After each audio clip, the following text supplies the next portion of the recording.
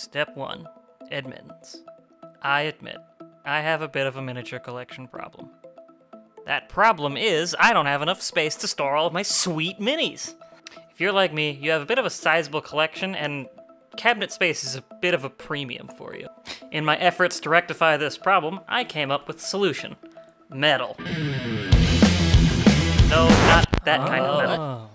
This kind of metal. Okay, got it. I taped the edges so I didn't hurt my little fingies.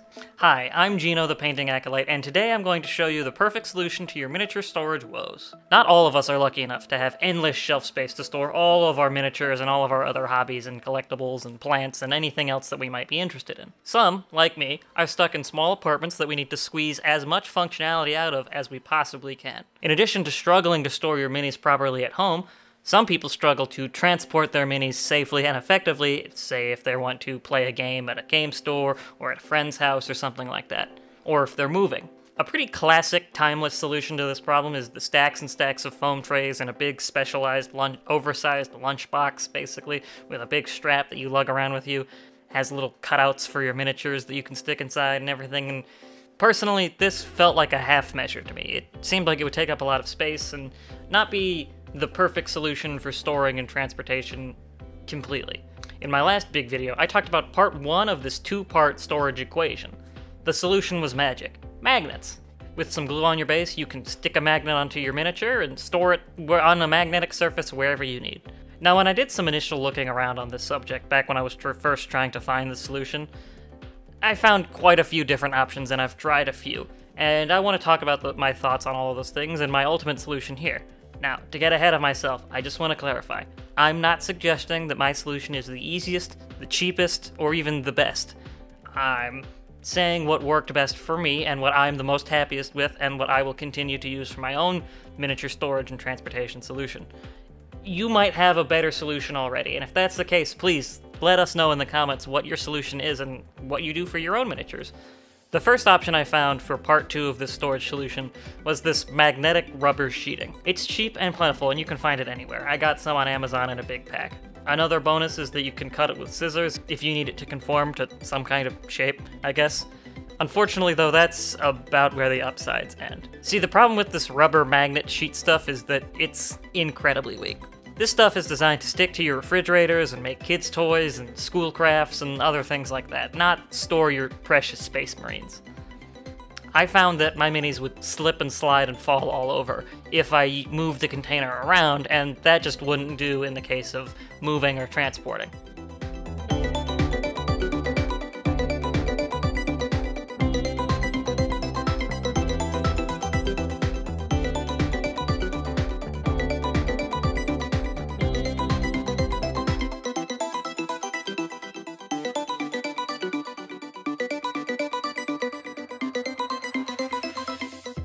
So I looked a little more, and I saw some people talking about using metal cooking trays and sheets, finding ones with plastic lids and using those. I have to say, this solution is basically perfect, at least with the tray that I found, except for a couple of small issues. Problem the first, it's too shallow, and it would bend or break minis that weren't short enough.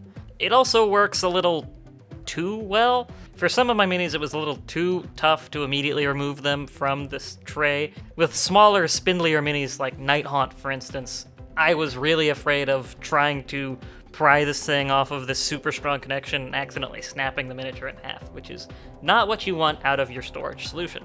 So here's my ultimate long-term solution for miniature storage and transport: sheet metal. Now, unlike the previous solution, this involves 2 different things. Technically 3.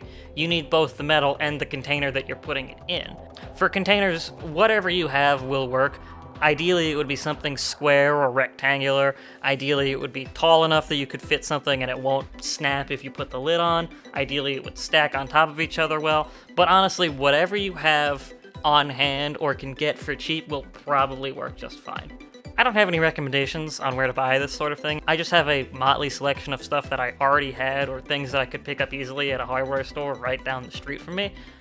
Which, if that's an option for you, I would say take it. I found some Sterilite tubs there that were not expensive at all, but I'll leave a link below for something that I haven't used myself, but that I've seen other people talk about online that they've said that they like. So hopefully that works for you. Then we get to the real solution, metal. No, not that metal.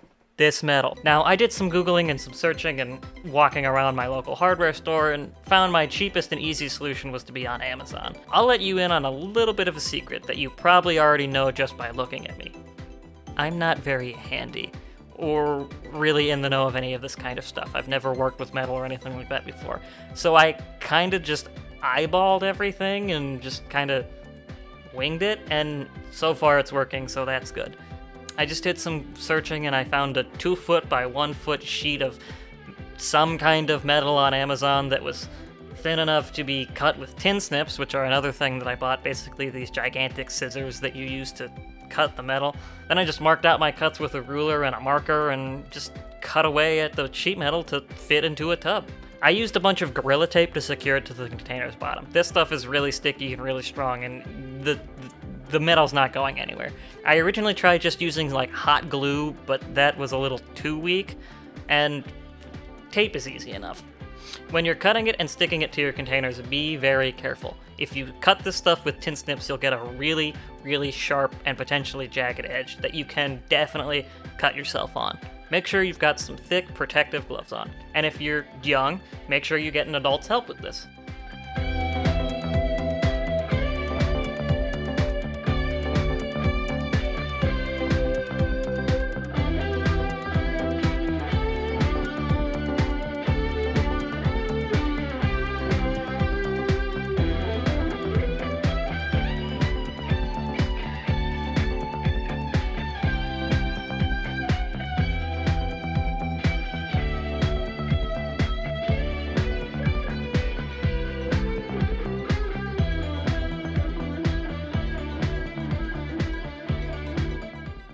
Now, sheet metal might seem like a bit of an overkill, and it honestly probably is, but especially considering I will probably have to move soon, I wanted something that was safe and secure for sure, something that I knew I would not have to worry about.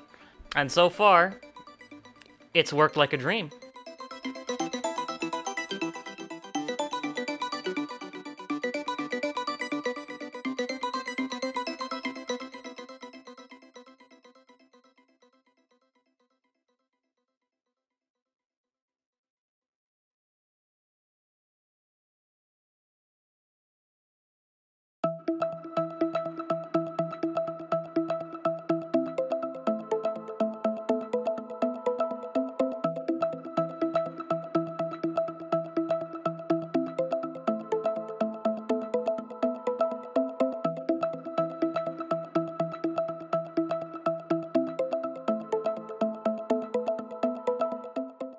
Now, I will also add, in my searching, I kept finding it something from Green Stuff World called rubber steel.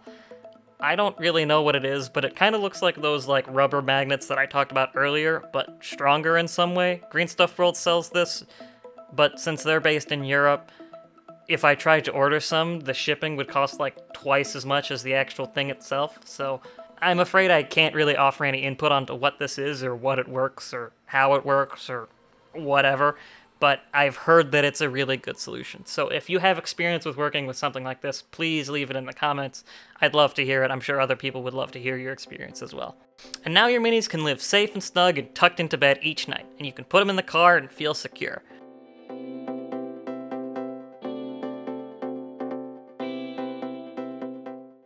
I truly hope this video helps some of y'all out there looking to transport and store your miniatures. The last video I sorta made on this topic was really fun to make, and I hope that you enjoyed this one too. That's all, folks. I'm Gino the Painting Acolyte. I hope you enjoyed, and I'll see you next time. Take care.